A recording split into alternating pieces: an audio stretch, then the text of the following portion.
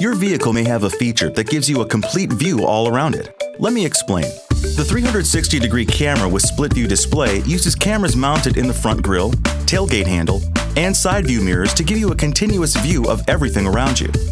When you shift into reverse, the camera automatically shows you a 360-degree view on the right side of the screen, as well as a rear view on the left side of the screen. When looking at the 360-degree view, you'll see dotted yellow lines on each side of the vehicle. These represent the keep out zone and let you know where the edges of your mirror are in relation to what you're seeing in the camera image. Green, yellow, or red highlights show up wherever the closest object detected is when you're in reverse.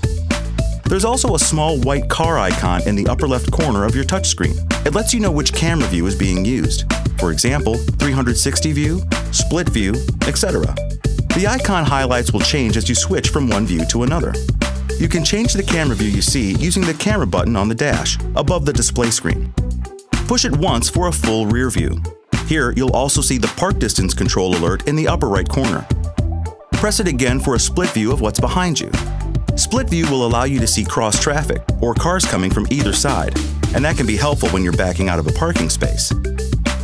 When you shift into drive, you'll have to push the camera button for a front view, as it doesn't automatically come on. When you do, it will show a split screen with a 360-degree image on the right side of the screen and a normal front view on the left side. Press it again for a normal front view, and once again for a front split view.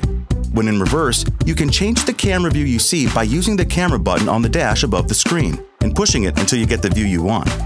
Keep in mind, the change camera view function only works when you're driving forward at 6 miles per hour or below for safety purposes. And when in reverse, you can use the zoom button on the touchscreen to get a closer view of what's behind your vehicle.